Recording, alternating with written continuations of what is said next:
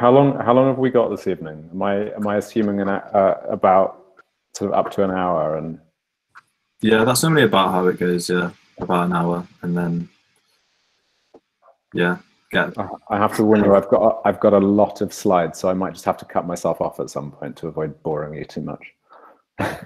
No problem. If you do need to stretch it a bit, it's not a problem. No, We're I might. delighted to have you. Well, thank you. It's more my energy levels as well. I'll see where I get to. I might just have to scrap the last project. That better not be the most confidential one, though. No, it's not not. saving the best till last. Isn't it?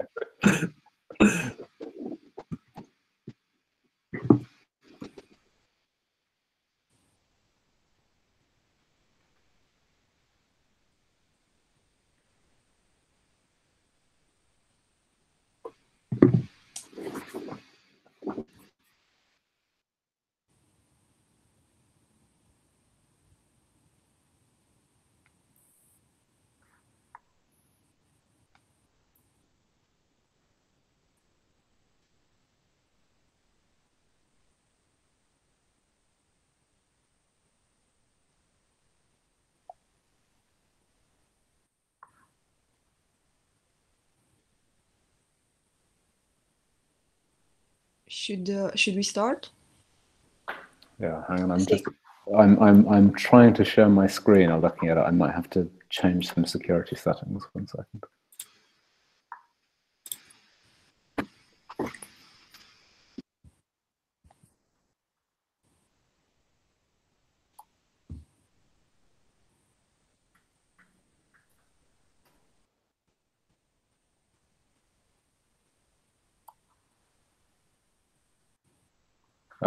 Everyone, I might have to leave this and rejoin you. I will be back in a second. Okay, no worries.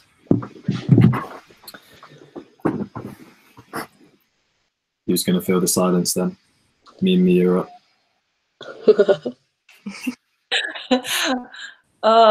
I've just realised either I need to talk to more people during the day or I need to have my mute on more because just loads of garbage comes out of my mouth. It's all good, you're filling the silences. Sorry? It's all good, you're filling the silences. Yeah, to my detriment, I think, sometimes. But we've got our guest back in the room. Thank you for saving me from the spotlight.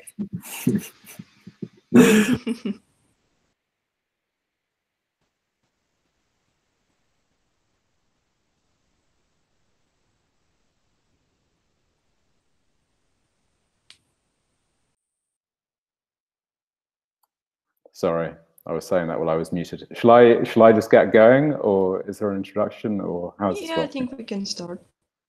Okay. If you want, you can take it away. Sure. All right. Well, firstly, thank you very much for the invitation. I am delighted to be sitting in my living room, talking to all of you. I have a presentation this evening that is called Architecture as a Social Art. And that is a principle that follows through a lot of our projects and a lot of our work. We very much have a social agenda in what we do, and that has been true ever since we began. So hopefully this will now work. I've got a video to show you as well. I don't know if it will share the audio, but we can cross that bridge when we come to it.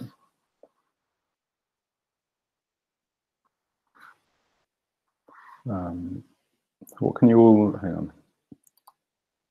Can you all see this first slide? Yes. Great. Yeah. Brilliant. All right, well, let us begin. So this is the IFDU team, or this was the IFDU team a couple of years ago. We're a fairly young team. The practice started in 2014, so we're 6 years old now. And yeah, we have come quite a bit further than I guess I would have hoped or anticipated when we began. Our work is split across roughly into thirds. So it's about a third residential. So this is just a selection of some of our private homes residential projects. It's about a third commercial. There are some confidential projects on this slide I forgot about. But this is a range of work from sort of arts and office buildings and various others. And then about a third of it is in the sort of public sector, education, third sector, sort of charity clients, etc. And it's really these ones that I want to talk about this evening. And this is, I guess, where a lot of our passion lies, or where the projects that we enjoy doing the most, I guess, is the most important thing to say. So to begin with, I think this is a really important point, that the city is not a habitat that we evolved with. It is one that we created for ourselves. And this idea of our evolutionary needs and our evolutionary requirements is something that we really take to heart in terms of what is needed. And I think that comes across when we look at a couple of images here. So usually if I was presenting live, there would be a bit of audience interaction. And the question really is, what does this scene make you feel? And I think probably for most people, it's a bit sad, slightly scary. Seeing a street like this it is not very uplifting. Whereas this, on the other hand, a community under a tree in a green space very much is that. And that really comes back to a number of evolutionary traits and evolutionary instincts. Sort of one for biophilia, so the tree is the source of food, and a green landscape as a source of safety, and obviously also of community. And it's this contrast that is something that, as architects, I feel is really important in terms of how do we shape our built environment, and shaping that built environment to satisfy our needs and our instincts. So that then raises this question, that are the places we are creating helping or hindering our physical, social, and psychological needs? And so to begin, I want to talk about loneliness and social isolation. And the answer, the implicit answer to that question, this question, is that no, in many cases, the places we are creating are not helping. So this project was a very, very short design sprint, and I'll show you a video in a second, and it was based on the Haygate estate in Elephant and Castle, which is this 1960s tower block here and the various other blocks around it. And this came about just after the government launched its first ever loneliness strategy under Prime Minister Theresa May. And there are a number of statistics around this that are really quite worrying and upsetting. Loneliness, many of you may have heard, is deadlier than obesity and as bad as smoking 15 cigarettes a day. Young people often feel lonely more often than any other age group of adults. Most people assume that it will be the elderly, but often it's 16 to 24-year-olds. And so there are many, many reasons that we need to, as architects and designers and as city shapers, need to design to create an environment that is more pro-social. Now, there is sound on this. If you can't hear the sound, give me a shout. This is about 4 minutes long. It's a really good introduction to the project. But do say if you can't hear anything.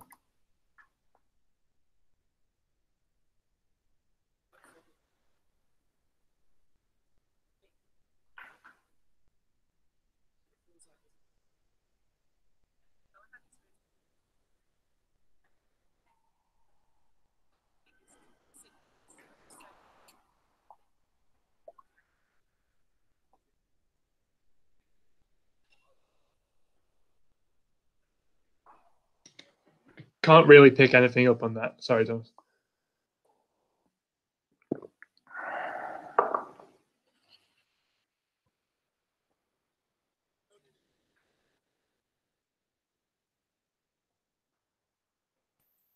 I can't hear it either.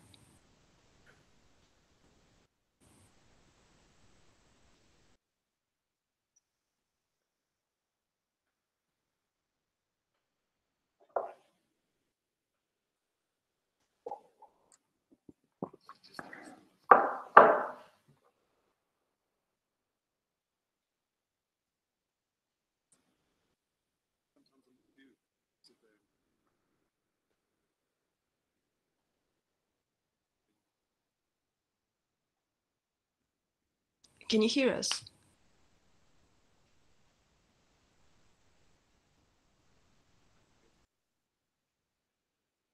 Okay, it looks like we're slightly struggling to communicate with Thomas at the minute. Maybe it's because his audio is coming through the video. Is that right, Thomas? Sorry, can you hear the audio? No, we're struggling to hear it, I'm afraid. Oh, okay. All right, apologies for that. In that case, I will flick through and I will just talk to you very briefly about what the project was about. So it was a very, very short design sprint over the course of 2 days that involved getting up and talking to people on this estate. And it was the purpose behind it was really to create an installation that changed people's day-to-day experience and sort of jolted them in some way and made them talk to each other. And it was a very, very simple piece, as you can see here. It began by installing several dozen yellow balloons in this undercroft under this housing estate. And these yellow balloons were very, very intentional in terms of their color, because they were bright. They stood out against the gray concrete that was the general area. And the balloons were very intentional because they're fun. People like them, and particularly kids. And kids will get quite excited when they see balloons, and they'll pull their parents in. So there was a sort of design reason for those moves.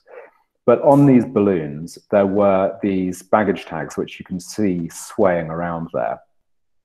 And let me get to a point where you can see the messages. Yeah, so people would come in and put their own messages on these baggage tags. And those messages said all sorts of things. So there was a message from a very elderly woman who had lived in the estate or had watched the estate being built.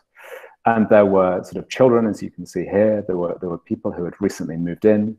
Yeah, this is the woman who, the elderly woman who had watched it being built. And there were people like this gentleman who is sort of a very, very recent arrival. And so it was a very interesting way of people sort of getting very sort of small glimpses into their neighbors' lives, and prompting conversations to happen. So people would wander around in these balloons and have a look at these messages and start talking to each other. And a lot of the case, they had never talked to each other before. And of course, you had people of other cultures speaking other languages there as well. So it was a really interesting way of sort of stimulating connection very, very quickly. And it cost tens of pounds, literally. And this, for us, is the essence of the potential of architecture in a way. And then the next day, those messages were blown up onto yellow banners to sort of broadcast those messages to a greater extent. But it was the point of sort of the provoking of conversation that really mattered. And sometimes those conversations were really, really short. They were sort of momentary, where people would see each other and say hello. But in many ways, it was the beginning of something. So it is the point being that it is the sort of the spark of connection to come for many of those people. I'm sorry you couldn't hear the sound on the video. The video was, needless to say, much better than me sort of briefly talking you through it. Now, the question is, how do I move on to the next slide without...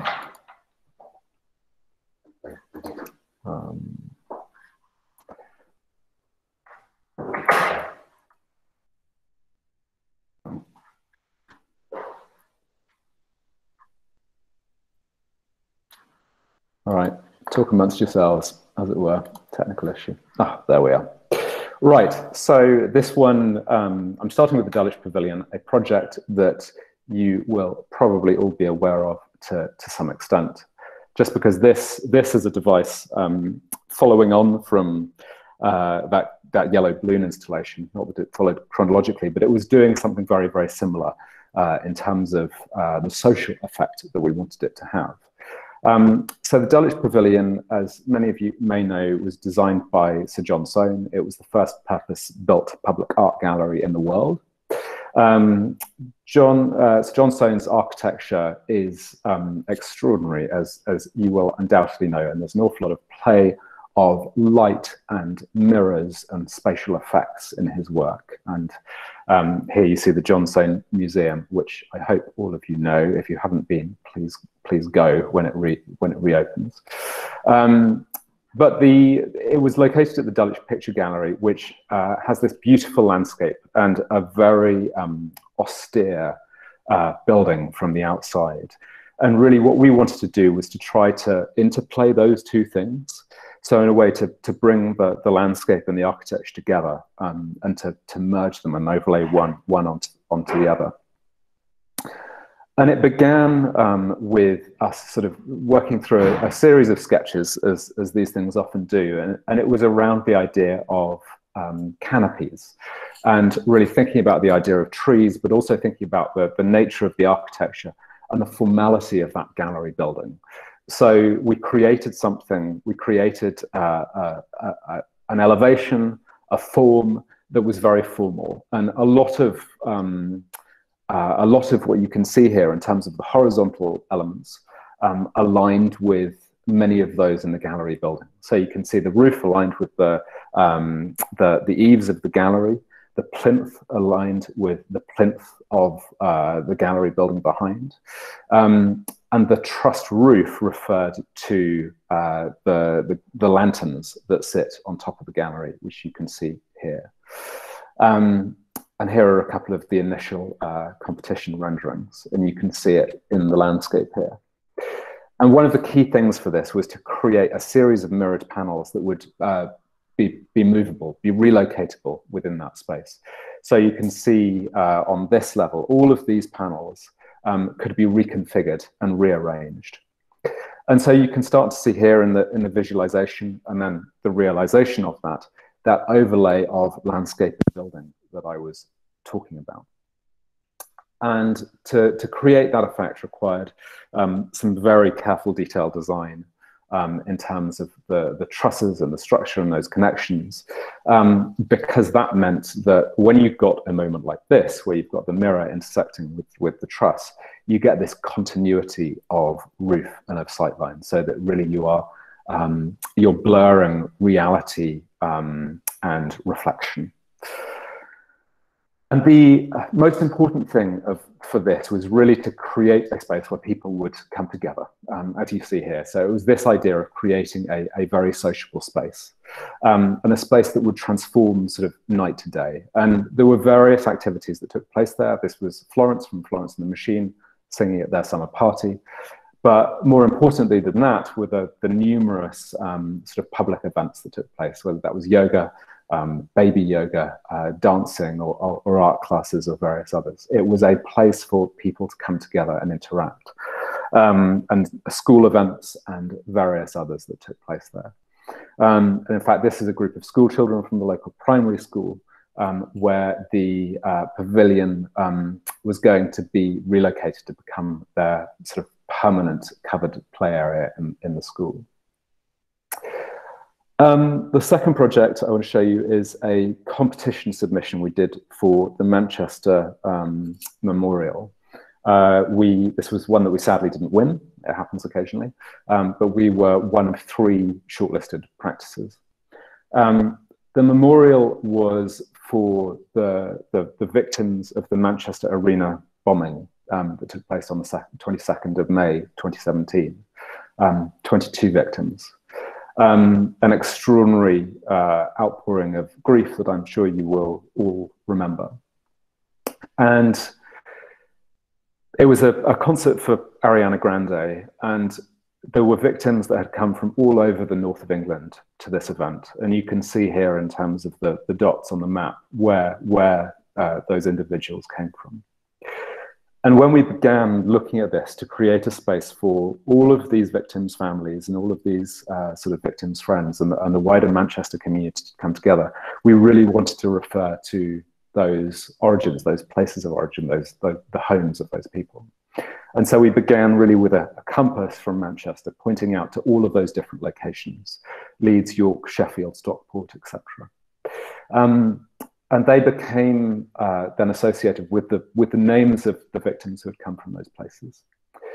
And from there, we aligned all of those individuals in the order, sort of geographically, to where they came from, to create this circular form that connected them in infinity. And the circle is a really important geometrical element in that it is the infinite.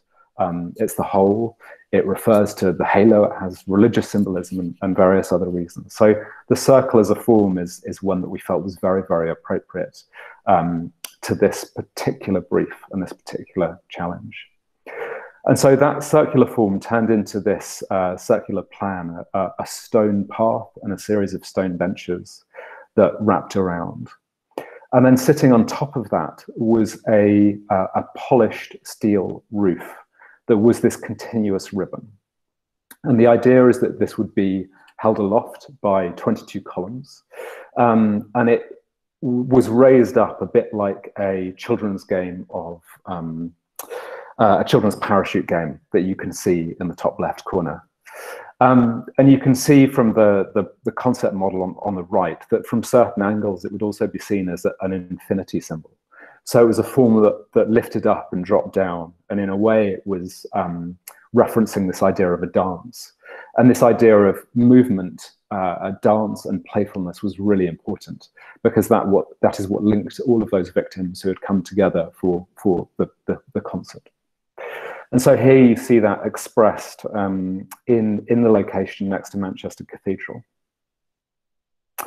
We were collaborating with the Manchester poet Lem Sissay for this project, and this poem was to be engraved around the circle on the inside.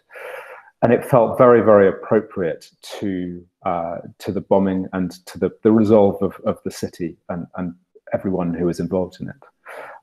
Said the sun to the moon, said the head to the heart, we have more in common than sets us apart. And so that poem was to be engraved around the edge of this central garden that you can see in the middle there. And around that was to be another ribbon of water that was effectively a trough of water, a continuous flowing element that would capture all of the rain that was coming off the roof, to create this very reflective space, this intimate space, this protected space, that would be somewhere for the families and friends of the victims and everyone who is associated with it to come and spend time. And so the design did three things. It was a place, sort of from left to right, a place to gather for the memorial every year itself, a place to remember in the middle for the victims or friends of those families. So each stone would have the name of the victim on it. So it would be a place to come and lay flowers or light candles, etc. And then finally, on the right-hand side, it was intended to be a place of reflection. And that could be for individuals to come and reflect whether they knew victims or not. It was just to be a place of individual reflection and contemplation. And so you can see this circular form sitting in the plan here with entrances from two sides. And then here you start to see this idea of the engraving and the messaging. So from the center, you have the poem. On the inside, you get the names of the individual victims and sort of 22 elements as you go around the circle. And then on the entrances engraved into the floor would have been the story of that event, sort of explaining what the space was. And so here you see it in section, that roof really sort of floating above the stone. And it's therefore composed of these effectively four elements. So from bottom to top, you've got this stone circle of remembrance with the 22 engraved names. You've got this central island and the water that runs around it as an element of reflection. 22 columns that represent each of those 22 victims. And then finally, the roof is a dancing form that is an element of celebration. So celebrating the lives lived and the happy memories. And so here you see it set within that wider context.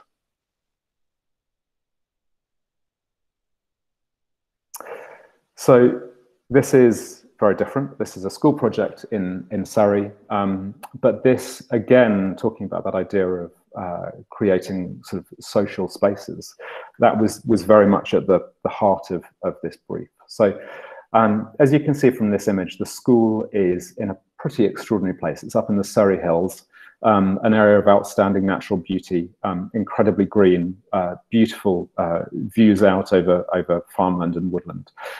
But this is a view from the main teaching sort of street, as it were, within the school. And other than a sort of slightly forlorn fir tree in the distance, there are no views out. And this is very consistent, actually, with how the school is experienced in the centre.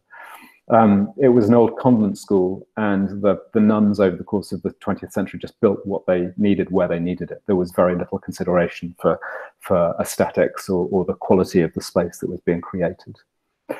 And so our first move was to develop a master plan for the school. And we started by looking at the plans of some of the Oxbridge colleges and this sort of this collegiate tradition of creating green courtyards, green quads within these learning environments.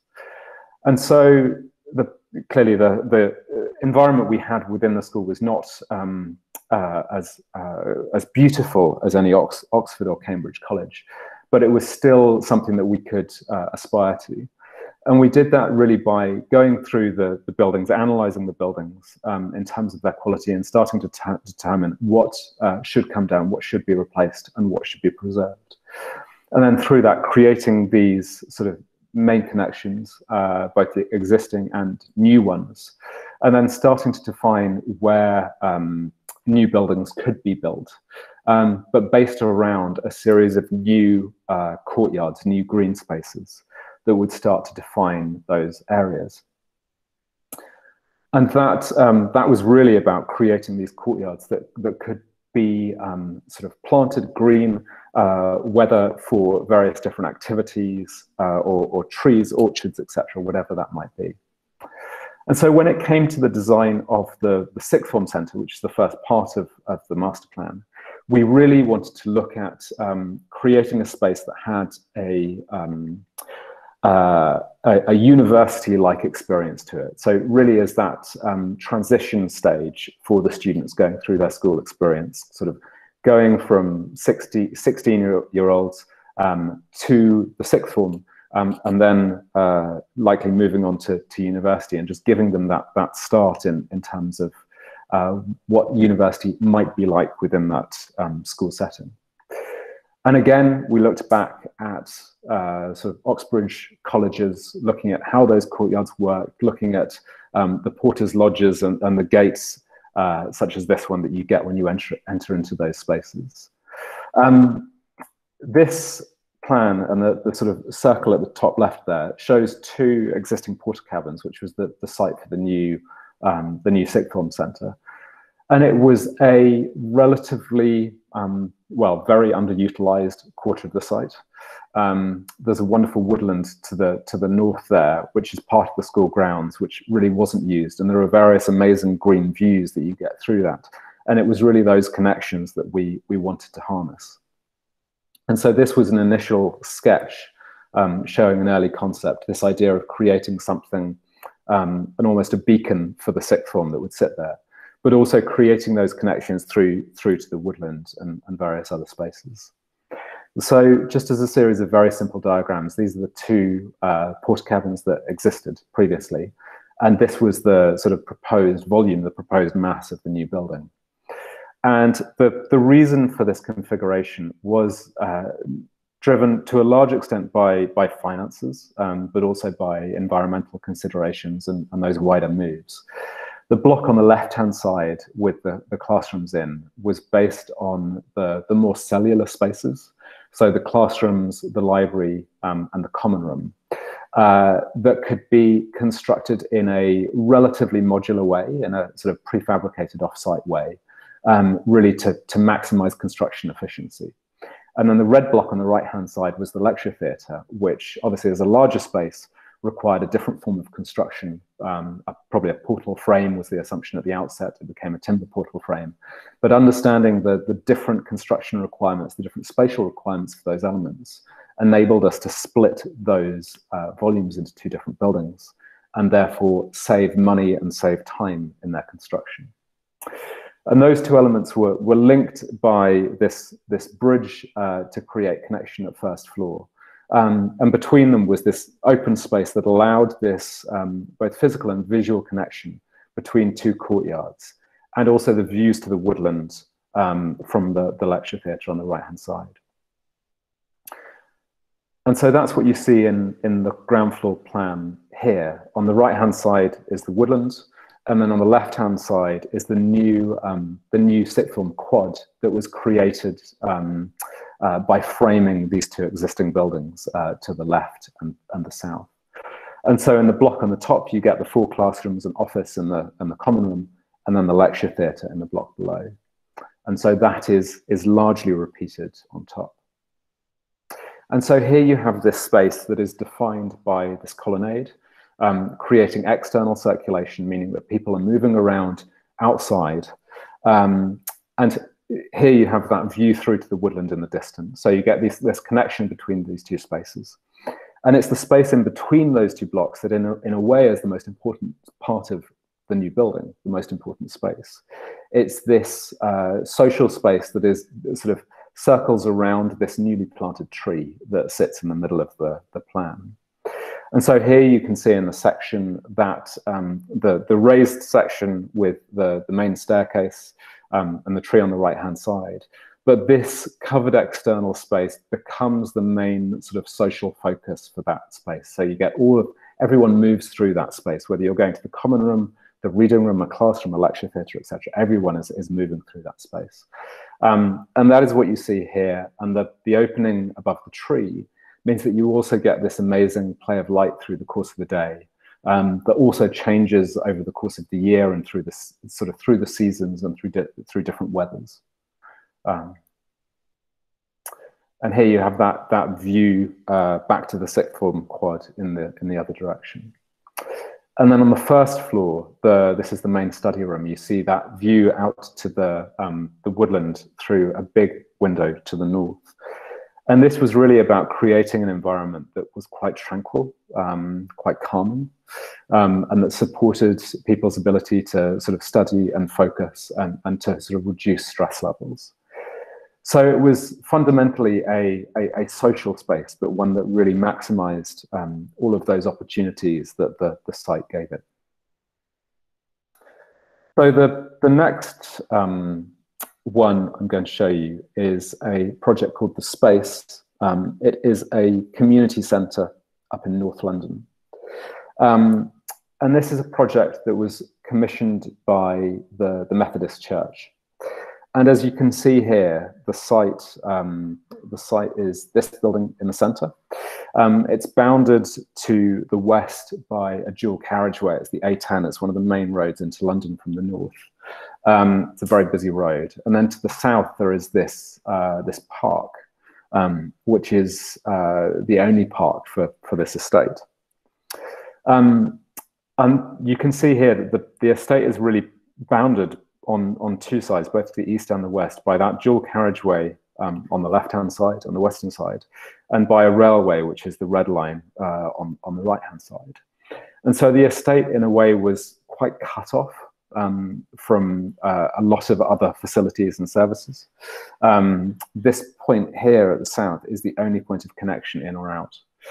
It was a relatively underserved estate. There are many challenges that it faces. These are just a few of the photographs to give you a sense of what it's like. It's a 1950s estate, quite low rise, very brick in terms of the construction, but quite green in that setting, and that is based on that connection out to the park to the south of the building. And then on the right-hand side, you can see the existing church building, which is a 1950s, a very simply built 1950s sort of church hall with an asbestos roof that really was no longer fit for purpose and had not been for quite a long time. these maps just show, I include these to show the nature of the area in terms of its demographics and its needs. So the site is the little white dot that you can see on all 6 of them. And it's a site that is deprived by many measures. So quite low levels of education skills, very high levels of unemployment, and quite a lot of people that don't speak English. So there are various challenges that we were trying to address through the brief, and the client was very keen that we would sort of support the community through. When we began the project, we were looking at various examples from all over the world. So this one, you may know, this is a project called Absalon in Copenhagen. And it's a former church, and it has been created into this extraordinary sort of community center. And they have, you can look it up online and you can find the Absalon website, but they have these incredible community dinners every single day. And they are relatively affordable dinners. They're designed so that basically anyone can come along and can join. And they're just very, very convivial. And that was the essence of the sort of type of space that the client wanted. And that also sort of reminded us of projects like this. This is a common house in a co-housing development called Lang Eng, again in Norway. But I include this just to talk about this idea of shared meals and the sharing of food as a really important aspect in terms of bonding and people coming together. It's one of those sort of frequent and recurring events that people connect over. And so as part of the process of developing the project, we began with a whole host of community engagement events. And the community engagement involved sort of pop-ups at local bus stops, outside the school, outside the newsagents, flyering literally hundreds and hundreds of houses. But it came to a sort of pinnacle in the summer with this festival, this big summer party that we put on to really bring the whole community together, to enable neighbors to talk to each other and meet each other who perhaps hadn't met before, to share their ideas for what this project could be, and really to get them to feel a sense of ownership over that building and what the building sort of would be when it arrived. And so you can see here in these series of photos that it really was about that idea of sort of food and sitting together around a table. And people came from all over the place, and there was music and games and various others. And you can just about see me in the background there, but we were literally doing the limbo with the community and hoopla and various other things. And so it was about connecting with people in a way that really gains a sense of trust. So we wanted to make sure that they would trust us to deliver a building that really served them, and also trust us so that they could tell us what they wanted and what they needed. And so there were this is our mobile sort of conversation table that really went around the community in various different ways. And you can see some of the very, very early sketches, very early drawings of the ideas in the middle there. But on the right-hand side, you can see the flyers where we were asking people what they wanted the space to contain, what sort of events, what sort of activities, etc. And so this is one of those very early sketches that was put up on the board. And this really speaks to that idea of a community cafe space, a community kitchen that was so central to the original brief. The client, as I said, was the Methodist Church. The building is not going to be a church. It's going to have a very, very, very small religious element, because effectively the congregation had dwindled to very few people, so it was no longer viable. But the church wanted it to be really a multifunctional, flexible space. So it's got a large, it's got a preschool, it's got a cafe, and it's got a large auditorium space that sort of serves a multitude of uses, from a nativity play to yoga to sort of arts and crafts clubs for elder people, etc. And so here you can see a few of our very early sketches for the project. And this one, I think, is quite important in that it talks about the nature of the building in relation to its context. So you will remember that we have the A10 dual carriageway down one side and the park to the other. And this speaks to that idea of the building having a back and a front, and the back of the building being quite defensive, literally a physical, visual and acoustic barrier to that dual carriageway. And then something that's much more open on the other side with views out to the park, that is actually oriented around a tree that is in the sort of center of that, the site at the middle that they wanted to preserve as an important feature. And this one talks about the types of sort of spaces that we were creating to start to shape opportunities for connection and conversation. So the two green shaded areas there are the sort of two entrances on either side. I hesitate to use the word sort of front and back entrance because they're both equally important.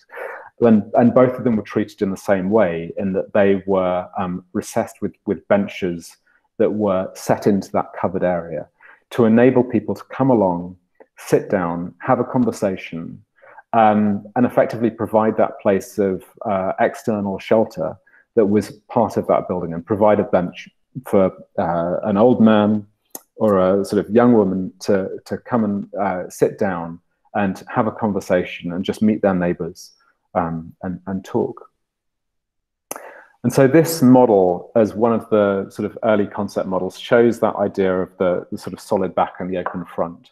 So you can just about on either side there see this cardboard element that wrapped around that forms that back aspect to it. And the double story element, obviously sloping down on the right-hand side, was that sort of physical and acoustic barrier to the road. And then on the inside face, around the tree that I mentioned, it comes down to a much lower level. It comes down to the sort of single-story eaves, really to create that more intimate, human-scaled central space. And that is what you can see in this sketch here. The church building in this sketch was maintained.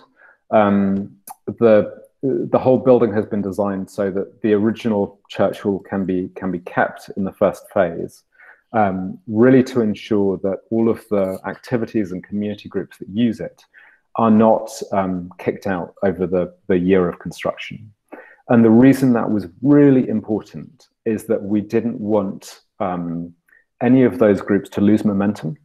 So if any of them were going to be sort of moved out or sort of relocated from the church hall, there was a very strong chance that they just would fall apart and those groups would disappear, and all of that sense of community bonding and connection and cohesion that we worked so hard to develop through the engagement process, there was a risk that would be lost.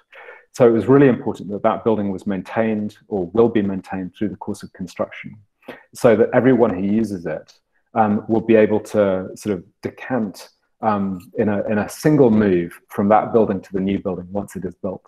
And then only after that will the existing church building be demolished. And so here you see that view from the other side, which is the dual carriageway side, really showing that defensive wall to the north, but with clerestory glazing all the way along the upper level to ensure that we've got light coming in from both sides. And this photo shows a really important part of the process. So this is our client, Kathleen, on the left-hand side, but also other members of the community came to these events really to create a community steering group. And that steering group came out of the engagement process by taking the names of people who were really excited, really interested, really keen to be involved, to create a committee that would help support the development of the project.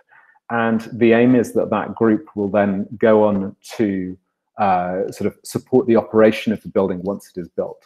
So the hope from the client, from the church, is that they will effectively be able to hand over the operation of the building to a committee of people that live on the estate itself, so that the community will be running it for themselves. And so here you have a general diagram showing the various different spaces in the building, with the nursery on the ground floor and the cafe on the ground floor, and then the hall on the upper level. Here are the plans, which are probably easier to look through. So you have the, let me just talk you through them briefly. This is the nursery on the left-hand side here, which spills out to this undercovered area here, which will become the sort of sheltered external play area. That's designed to be openable when necessary, so that the entire ground floor can be connected into the cafe space on the right-hand side here. And that cafe space itself is designed to connect out to some sort of community growing on the other side, outside the kitchen, really to create this sense of multiple activities going on. And there will be a new sort of garden shed, as it were, that goes in to support a Men in Sheds program that some of you may have come across, that really is about creating these opportunities for connection and sort of interaction across multiple different ages. And so the section through that entrance is shown here, and you really get a sense of that tall facade along the dual carriageway side. And then this sort of quite dynamic undercroft of roof that reaches up into the cafe space on the left-hand side. And this is that view through from one of the entrances. The park is actually out the door on the right-hand side, and then the cafe is up ahead. And this really gives a sense of the type of space that we want it to be. So it is really sort of for everyone. So everyone from every age, whoever they might be in the community, whether they are sort of native English or whether they are sort of relatively new immigrants, everyone will be welcome in this space. And the other important thing that you see in this image is the timber. So this has been designed to be constructed of CLT. It has been designed to be almost entirely timber in its structure. We have reduced steel elements wherever we possibly can. The exterior is clad with brick to make it sort of fit into that local context, but it is timber that really underpins this project. This is a short section in the other direction. So this door here, where this woman is, or this parent rather, is going in with a buggy, is that door that you see just here on the right-hand side. But what this section shows is the relationship between the nursery on the ground floor and the hall above. And you can see this opening and the sort of roof lights here to create this sort of dynamic light effect to the nursery. And then the hall above is lit almost entirely by the clerestory windows to the north. And so here is the nursery on the ground floor with the light and the higher ceiling on the right-hand side. And then I was going to show you the hall. No, here is the first floor plan. Yes, so you have the hall on the left-hand side, and this also has an IT suite and a after-school club room, and then a very small prayer room, which is the remnants of what was the church. So the church group will use that space. So here is a visualization of that hall space up on the first floor. And this is the external view from the park. One of the first things that we did when we met the client for the first time was to tell them to cut down a very tall and very oppressive hedge that ran all the way around the site. And that hedge would probably come up to about this height. And that hedge completely disconnected the site from the park. And it meant that no one really could see the building that was already there. No one really could see the church that was already there. So actually, one of the most important things for us to do is to make the most of that connection to the park, both to benefit this new community centre, but also to benefit the park, so that collectively they will see greater use and greater community involvement of both of them. But one of the things I really want to point out here is the painting on the walls on these corners. So the building is brick, but we are very much intending for these corner elements to be painted over. So there will be sort of pieces of painted brickwork on the ground floor that will be designed for drawing on by children for graffiti, etc. And one of the reasons that came about really connects directly back to the engagement process, where at that summer party that I showed you the photos of, there were kids there with chalk that were drawing all over the floor and drawing all over the building. And of course, at the point that the client had decided the building was no longer going to be a church and was going to be demolished, they weren't very precious about it. And they saw the joy that the kids were having from drawing on these walls. And Kathleen, our client, was like, we must sort of maintain this. This is fantastic. We really must see this in the new building. So that was one of the things that came out of that engagement process that really led very directly into the brief for the new building, and will be there as a result of that engagement process and that party. This is actually the last project that I will show you. I'm making reasonably good time. So this is a project for Southwark Council. It's in Rotherhithe in southeast London, and you can see its relationship to the River Thames there. It's not too far away, although it feels quite disconnected from it in reality. And this, as you will probably see from this photo, is quite a tricky site.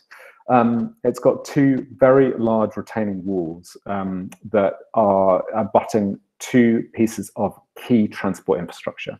So on the bottom of the image, this is a road going to a tunnel called the Rotherhithe Tunnel. That's one of the key tunnels under the River Thames. And then where you have these steps, they are actually an access or an escape route from the London Overground tunnel that connects to this railway station here, which is the Rotherhithe station, and then goes out this way to go under the River Thames.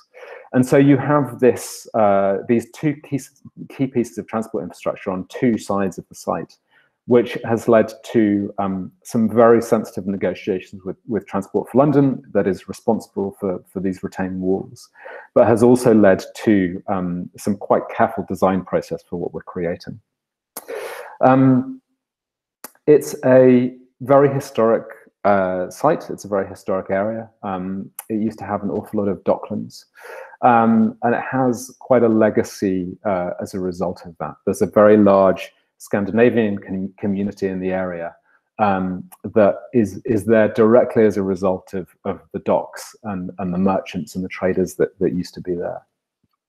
And here you can see the site in the center of the image here, sitting on Albion Street directly. And then here is the train station that I mentioned, and that is the connection to the north. And one of the important things to point out on this that you will see in the design later are sort of two key connections.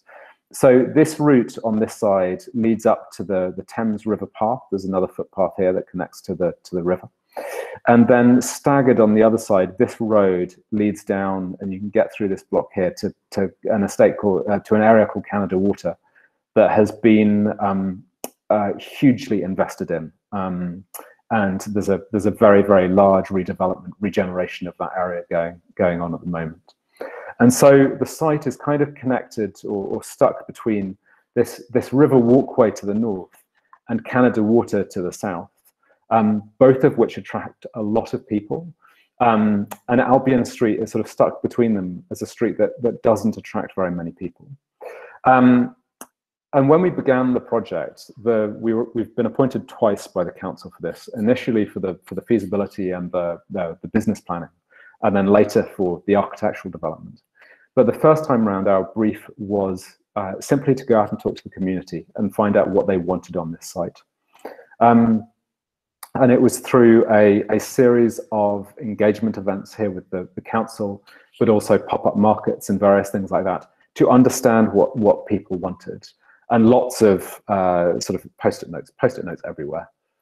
And you can see here some of the responses. So we talked about Canada Water and the impact of the Canada Water development. It's seen as very positive. It brings a lot of investment to the area, but over a third saw it as negative, which was an important thing for us to consider. And then on the right-hand side, the appearance of Albion Street, most local people saw it as very, very negative. So this building, a project by the council, was really an opportunity to create a landmark on that street that really sort of uplifted the visual appearance and people's general sense of the quality of that street. This is quite a dry but a really important chart that talks about the types of spaces, the types of program that people wanted to see there. And it was this chart that defines the brief.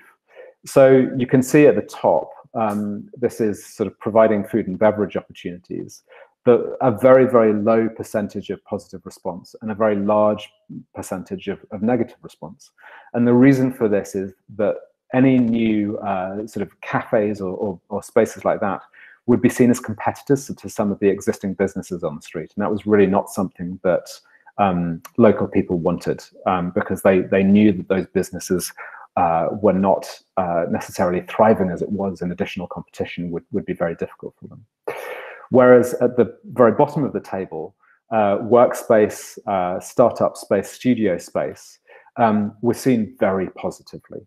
And this came through in all of the interviews and various other sort of engagement activities which took place, that the local community wanted small units where local startups, local entrepreneurs, local people could find affordable workspace.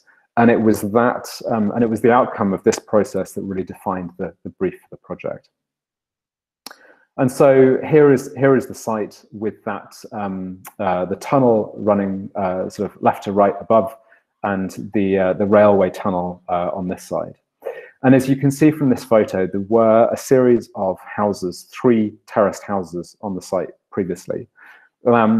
They were demolished for structural reasons, but the site is still earmarked as a housing site by Southwark. So it's an affordable housing site.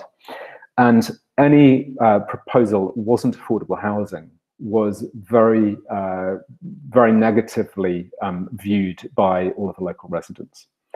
And so it was for this reason that this project is a meanwhile project. So while it's a new build, it's being designed to only be there for about 11 or 12 years. And the building will then be relocated elsewhere. But the reason for that is that the council wanted a meanwhile use as a way of convincing local people that this was something positive that they should support, because it remains a housing site. That is, it's sort of long-term. The long-term intention of the council is that it will return to housing, but in the meanwhile, they wanted it to deliver some sort of other positive benefit to local people. And so this plan shows the footprint of those houses. And this is important because when those houses were demolished, they didn't grub out the slab. They didn't remove the foundations from it. They only demolished from grade up, from ground level up. And that means that those foundations are still there, and we are going to be reusing them. So we have designed the space to sit on those foundations. And that means that there's very little new concrete that is going into the building as a result. And the building, I can show here through a series of sketches, was sort of conceived as this very simple rectangular form, but with a cruciform element in the middle and a connection north-south that was designed to link the street to the sort of community yard garden at the back of the site that we're creating. And you can see through this series of sketches that central space is sort of seen as somewhere where you can sort of put a very long table.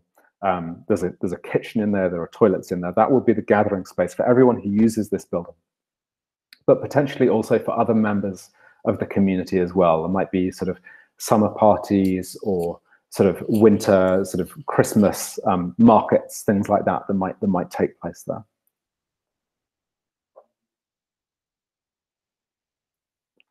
And so you see in this sketch here that idea of that central space and the various other units around it.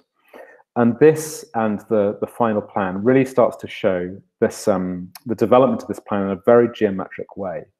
So it has been designed as almost 15 perfect circles, with the central 5 in that cruciform joined together to form this sort of this central space that provides all of the common services for that building. So as a sort of meeting space, toilets, kitchenette, etc., all of them take place within that cruciform. And then around them, you have 10 other spaces that are only 6 square meters each. They're each very, very small. So they're effectively designed as single-person studios. But each of those has a direct connection to the outdoors, whether along the street to the south, the sort of pedestrianized route to the east, or the sort of yard to the north. Each of them has a direct link to the outside. And so this very geometric plan starts to form this this community of workers, of entrepreneurs that are all based around this sort of cruciform and the garden to the rear. And then you can see the staircase to the north then leads up to a first floor where there are 2 anchor units, 2 slightly larger units, 60 square meters and 40 square meters. It's a very small building. And these units are for larger businesses, more established businesses. We were actually looking at taking the larger of these units for a while, although we have since outgrown it. Unfortunate in that it means we can't move into the building, but fortunate for obvious other reasons. In terms of the architecture, we took a lot of inspiration from the history of the area. You'll remember at the beginning I was talking about the docks and the history of those docks. And this is one of those local photos, and looking at the language of the warehouses and the materials of those warehouses back in the day. And really you see this in this photo from the early 20th century. And so the language of that roofscape and the materiality is something that we wanted to play with in a way to reflect back that past. And so here in this axonometric, you start to see that architectural expression and how it sits on that floor, that ground floor plan of those sort of 15 square bays. And also, you will hopefully remember the original map of the area and those 2 key connections and the slight offset of each. And one of the key drivers for the project, for the community, was to try to increase footfall, try to increase the number of people who were coming onto Albion Street. And how we do that through the architecture is almost to use the architecture as a beacon, as a signpost. So we have these 2 what we call sort of flaps or ears, where we have the sort of roof raises on 2 corners with these 2 big windows. And the reason they're pointing in this direction is that on this side, up this gap, sort of through this gap, this is the route through to the river and the river walk. So when you're coming down in this direction, or when you look down in this direction, you will see this this beacon, this sort of lantern on this side. And then at the other end, this one, symmetrically, is oriented to face down this road here, which leads down to Canada Water. So the architecture is designed really as a sort of as a key pivot for Albion Street, pulling people in from these 2 different directions. And so here in this short section through the building, through this lantern at the western end, you see the sort of small units on the ground floor, including Mies, somewhat improbably sitting there at his drawing board, and the larger unit sort of sitting above. And in the section through the street, what we're also doing, because of the setback that resulted because of the sort of the foundations that we're using from the buildings that were there previously, we've got this space that we are able to use for planters and benches, really to create yet another social space on the street.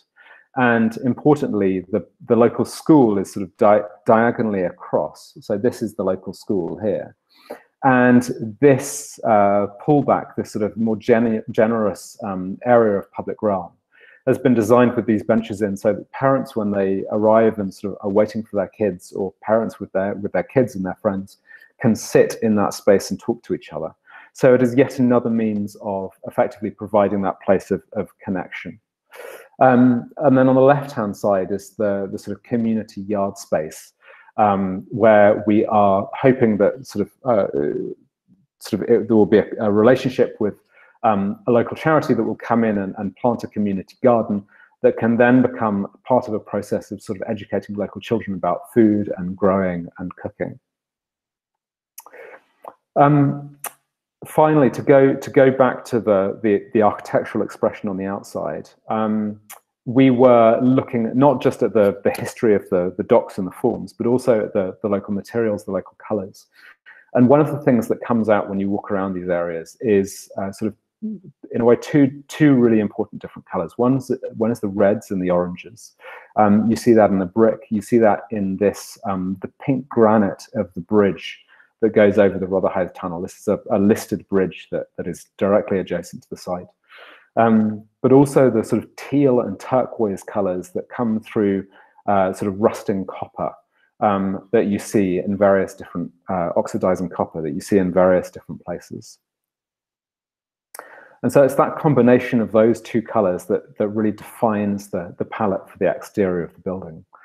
And so we are, the current proposal, what we're currently working through with the contractor, is to get timber cladding that will be stained green from a light color at the base through to a darker green at the top, with these highlights in red all the way around, including sort of the Albion signage that goes directly onto the street, and also the pink that will then follow in terms of that urban realm in front of it.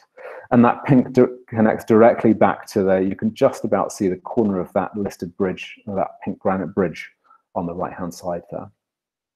And so this is the view from the front of the building. And this really is, I think, expresses the purpose of this project really well, in that it shows the connection through from the street to that new community yard space at the back through the center, but also the makers that hopefully will occupy these smaller units on the ground level, as well as those that will occupy the larger units at the top.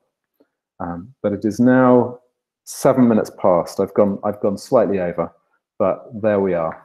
I hope that was interesting. I will stop sharing now so we can go into some Q&A.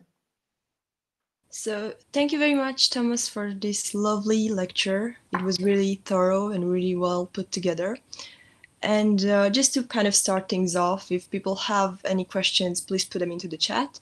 And just to start things off, I was going to ask you, so I've seen that you have a really good way of approaching and engaging with the community. Mm-hmm. And how do you still do that during these COVID times? That's a very, very good question. So we have another project that I didn't include, but I could have done down in Hastings, called the Observer Building, that some of you might have seen on our website. The Observer Building it's a really interesting project in that it's the building is the old office and print works for the local newspaper, and it was abandoned in 1985 when they moved out. It's been vacant ever since. And that building has gone through sort of many decades of community involvement and community campaigning to try and save it. And we were going through a process of, we've got planning permission for the building. Phase 1 is about to start, slightly delayed. But last summer, so the summer of 2020, was meant to be the real launch for that building, for the programming, sort of a whole host of community activities and events that were going to take place there. Obviously, the summer of 2020 was a bit disastrous for that sort of thing, for obvious reasons. And so one of the things that we did and the community did was to set up a new online TV station on Facebook called Isolation Station Hastings. And we used that online TV channel to go through, sort of to connect with the community in various different ways. So they had various arts events, they had performances, they had sort of plays, all sorts of things, yoga, etc. on there. And we did a lot of our community consultation through that. And that enabled, sort of in a similar way to this, it enabled us to present the project and to talk directly to people in the community. And actually what it also does is that it means that in a way, you're democratizing it even more, because people who may not have had the time to go to the building in that moment, or may not have had the sort of ability, if they were old or frail or young with sort of very young children. In a way, it enables more people to experience that community engagement event. And one of the brilliant things is that it has sort of very live feedback. And so people are able to ask questions in the chat as you're going along, and it's actually much more responsive. So whilst it's not the same as sort of having a more traditional Meet the Architect event, where you'll put your boards up, or you'll have a big sort of barbecue sort of festival like the project I showed you, it enables us to adapt and do things in a different way. There are also other examples. So one of the other projects that we're doing at the moment for Haringey, we've employed two local young people, I think 19 and 20 years old, to sort of lead the community engagement process with people of their age in the local area. And so they have set up their own Instagram account and are doing an awful lot of engagement through that. So it's about using social media in some interesting and sort of slightly more innovative ways. Effectively, it forces you to be a bit more creative with your community engagement than we might otherwise be. And I think that's a good thing, isn't it? Yeah, definitely. I mean, it if nothing else, it teaches us. It puts a few more tools in our basket for community engagement, because we are obviously, when COVID is, fingers crossed, over, we're not going to sort of abandon all of this and suddenly run back to sort of old school engagement. It suddenly means that actually we've got multiple ways of doing things, and people will be a lot more comfortable with online events, and will be able to do those as well as sort of physical in-person events. Yeah, that's definitely a great plus for us. Yeah, and it means, I mean, even events like this, I don't know whether you're all in Sheffield at the moment, but it means that people can actually come to these things from all over the place, wherever they might be. And you've got people that are able to connect from all over the world and come to those events where they are relevant to them. So just the ability to connect both sort of geographically and also in terms of accessibility generally, I think it's a very, very good thing. Okay, thank you very much. We've got some questions in the chat, which I'll read out. One from Delphine, and it says, when starting a short-term project, which seems like a rather unusual request, how does the reassembly aspect impact the design process? How do you tackle it as an opportunity instead of a hindrance for architectural design? I assume that is related to, for instance, the Albion Street project, where it's there for a limited period of time. I think that's what she means. If you want to come on and clarify, Delphine. Do you want to unmute yourself? Yeah, it's in terms of the Albion Fit project. Great. Okay. Fit, yeah. Okay. It is well, I say it's an unusual request. We're about to, we're on the shortlist for a new project in Newham in northeast London, which is also a temporary sort of low-cost community workspace project. And that one is for an even shorter period, so that might be 5 or 6 years, but again, designed to be relocated. So it's an unusual request, but it's something that I think more councils are becoming aware is a real sort of opportunity. So meanwhile use is something that you will probably all know very well, but is not something that has been around sort of in terms of clients' awareness of possibilities for that long. So like the meanwhile use of an empty shop, for instance, or the meanwhile use of the site before it gets redeveloped, that has huge potential in terms of community benefit and sort of local economic benefit, etc. But the meanwhile use of an empty plot of land, particularly somewhere like London, where land is really, really precious, if that site is going to be empty for sort of 5, 10, 20 years, and they know there is a plan to redevelop it further down the line, the opportunity to come in and create a module that can be sort of moved from one site to the other is a really powerful one. And it's one that we have actually worked with a number of people on and have sort of done a certain amount of self-initiated research in terms of designing those units so that they are volumetric units, so that they could be very easily relocatable.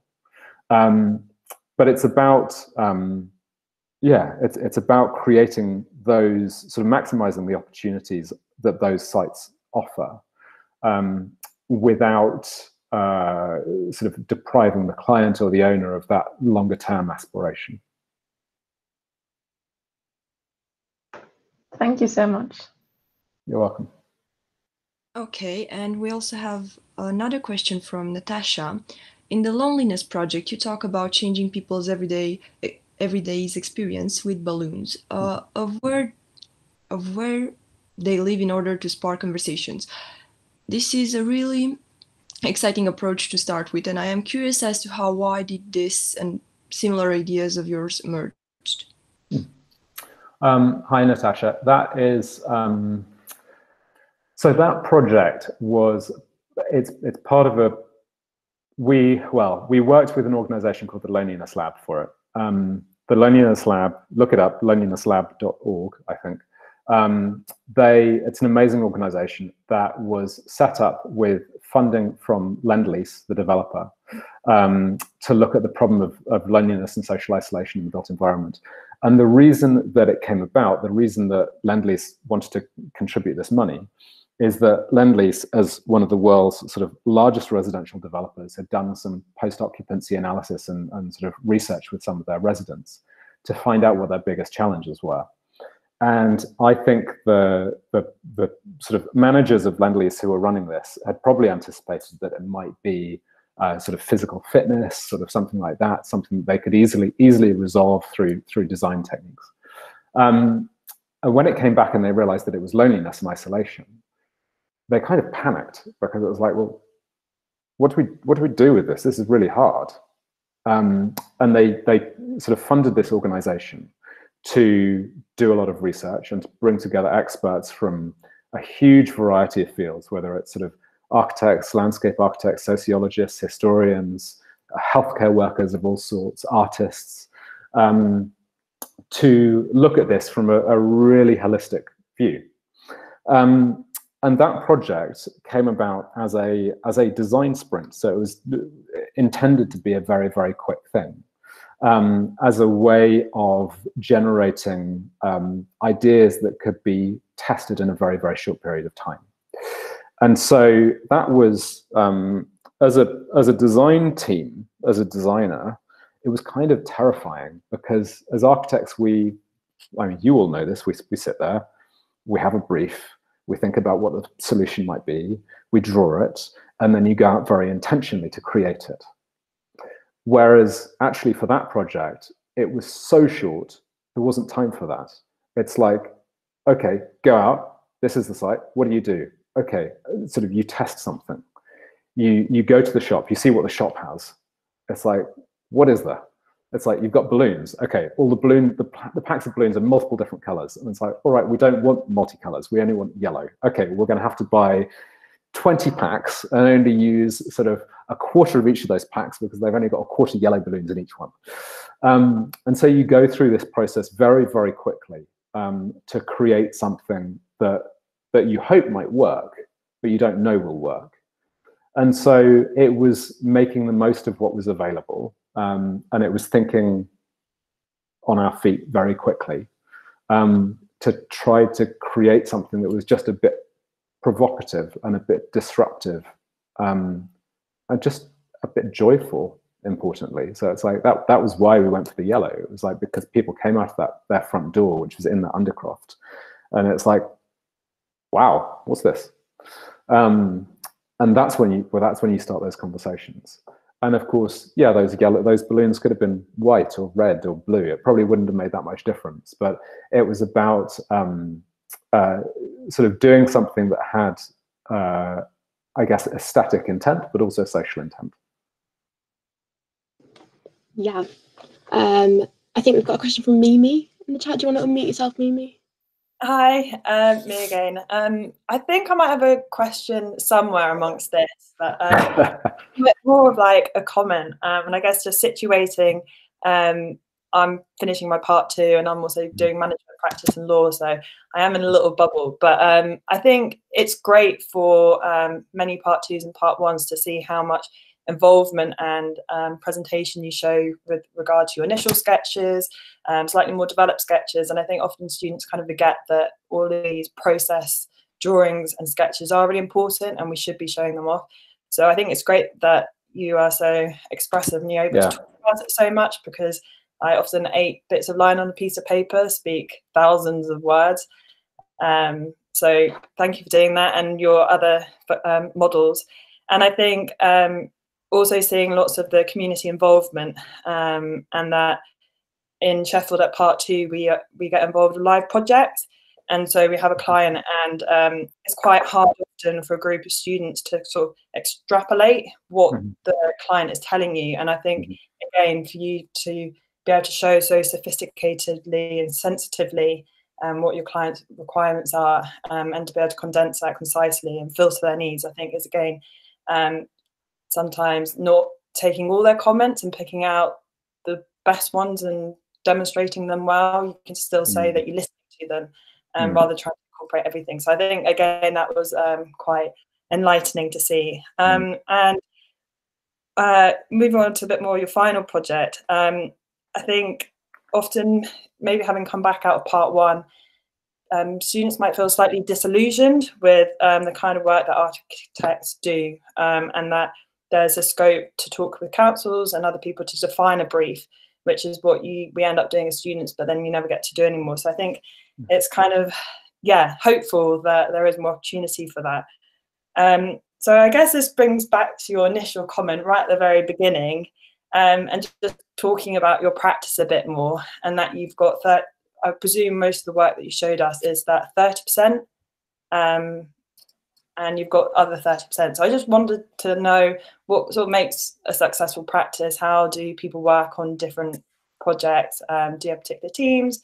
Or if there are many of us wanting to set up our own practice or get involved in practices like your own, which I'm sure lots of people sitting here are sort of thinking in the future that this would be a practice I'd like to be in. Just any comments about that, really? Cool. Thanks, Mimi. All right. On your first point, crap sketches. Yes, please celebrate your crap sketches. We produce a lot of really bad sketches through the design process. They're really important. Never be ashamed of what you think is a shit sketch. Particularly, I mean, Zoom, we do an awful lot of our design reviews, obviously, on Zoom these days, and have therefore become masters of the Zoom annotations. And that is a way of producing even worse sketches, even crapper sketches, which we still celebrate, we still share, because they're really important. On your second point about distilling comments, it's a really important one. And I think that a big part of it is just making people, is listening to people, particularly when it's community engagement, making people understand that their opinions and their views matter, and that we want to hear from them, and that they have agency over their area, and they have agency over the places in which they live, and they have agency over sort of the future of the development of that area. That's really important. But yes, inevitably there's going to be a lot of distilling. I remember on the Hastings project that I should have showed you in hindsight, some of the comments we got on that were like a bowling alley and a swimming pool in the basement and a helipad on the roof, from a 6-year-old. And of course, that's where it's like, oh, brilliant idea. Further down the line, it's like probably less practical. But on your on your question about what makes a successful practice, I'm still working that out. the third thing, that is, we have found that works for us reasonably well. I think it keeps us happy. It keeps us interested in what we're doing. And people, we don't have teams in the sense that you're a community team, you're a resi team, you're a sort of commercial team. That would be a bit too dull. We have teams in the three directors, Al, Sarah, and I, have teams of people that we're managing, and we have different projects within those groups.